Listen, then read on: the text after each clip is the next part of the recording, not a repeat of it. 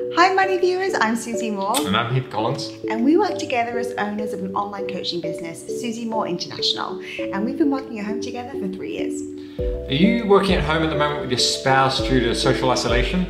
Here's what you can do to make it as smooth as an experience as possible and minimize getting on each other's nerves, which is practically impossible sometimes. Even in a small apartment, find your own space. This really matters. Before moving to Miami last year, we lived in a smaller apartment in New York City. Heath had a desk in the living room and I worked from the kitchen table.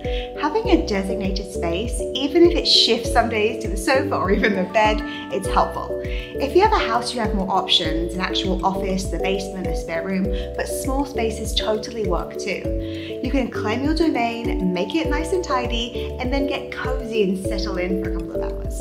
Don't expect similar work schedules. We all have different working rhythms. I personally like to sleep in a bit, take my time in the mornings and start working later and finish later, which aligns most with the ebbs and flows of my energy level. And Susie, on the other hand, likes to get up early, start early and finish early.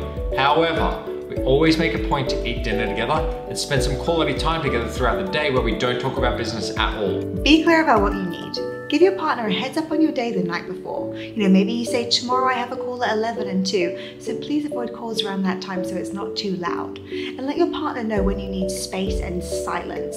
And to make sure that he or she isn't walking around half dressed in the background of a Zoom call. Take breaks at different times of the day. This is a nice tip. When you need a walk, to get some food or even work out outside, do it at different times to one another. This not only allows each of you to enjoy your home alone for a bit of each day, but it's super important in decompressing any tense energy that may have built up. Crank up the classics. If you want to play music at home, maybe you can land on some Mozart or Bach, who are proven to boost your creativity and lower your stress without the distraction of any lyrics.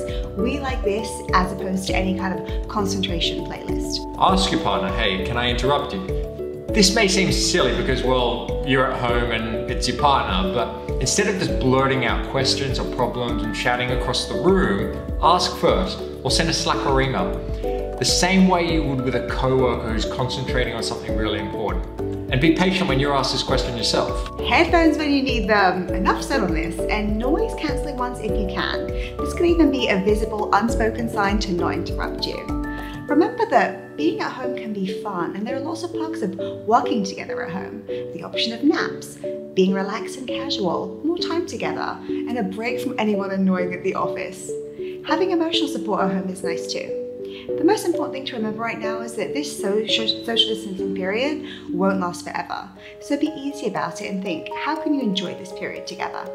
Thanks for watching, guys. If you like this video, let us know in the comments below and be sure to share it with your friends and family who you think could benefit. Until next time.